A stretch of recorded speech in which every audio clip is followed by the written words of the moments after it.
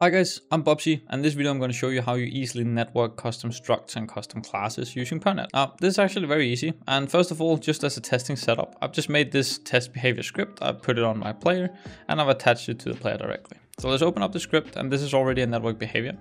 And now let's try and actually network a custom struct. So first of all, let's talk about what it takes to network a struct. PurrNet luckily auto-serializes structs for you, so that should be very simple. So for example, if I just make a private struct, and the same thing goes for classes, by the way, I'm just gonna call this data struct, for example. We can call it whatever we want, and I can expand it.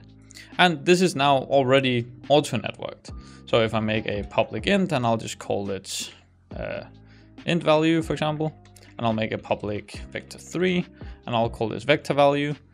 This is now already auto-synced. And the reason for this is because int and vector3 are both easily serializable values. This essentially counts for things like ushort, int, float, strings, vector3, vector2, essentially all of these sort of simple one parameter values that are already in Unity can essentially be serialized here. And we could even actually serialize like network identities, for example. So if I wanted to send my network identity, for example, you could also serialize that very easily and it'll be auto serializable.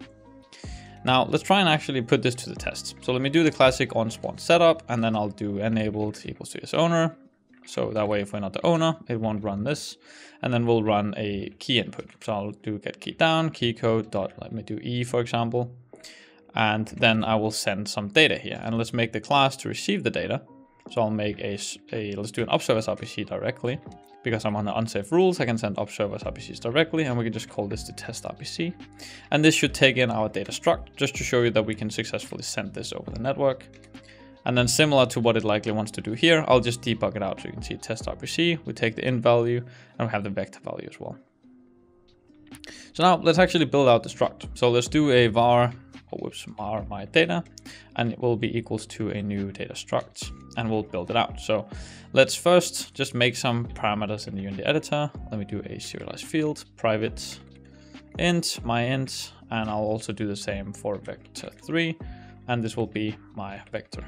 Now if we set the int value of the new data struct to the my int, and we'll set the vector value equals to the my vector. It's really as easy as that. We just end that, and of course we send it with the test RPC. So we'll send my data. And that's as easy as that. Obviously, this is just a basic RPC setup, which is populating a struct. Now the same thing could really go if this was a class. Same thing, just keep in mind that structs allocate less, so they're more performant. So yeah, in that sense, I prefer using structs. And yeah, this should really just work. So now when I press E, it should send whatever that I have set in my local inspector to everyone, because it's an observers RPC. So let's just go and test this. I have both my host and my client ready. So I'm just going to go and start this. I can select my player. I'm going to go join with the client. And let's just set up some values. So let's do 69, 10, -3, and 15, for example. And if I now hit E, you can see it now sent these values. And on my clone as well, we received the exact same values. So you can see this custom struct has now successfully sent over the network. Now, of course, we can do the same on our client here. So if I just take my client right here, I can say this should be 420, this should be 100, 99, 98, and I hit E. You can see this now sent 420, 100, 99, and 98 correctly using our custom struct over the network.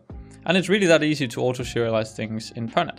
Now, in case you get some kind of packer error, a good thing to try is to kind of force it to auto-pack the data, which you do by just doing IPackedAuto after the struct.